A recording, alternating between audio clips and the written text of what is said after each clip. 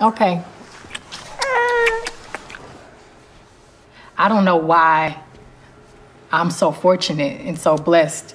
And I know that my mom always told me that my grandmother was in the church lighting candles and praying for her. And I am a result of my grandmother's prayers. And my mother prays for me all the time. And I pray for my daughter all the time. And God is real. And God lives inside of me and inside of all of us. And it doesn't matter where I am. I know that and I feel it.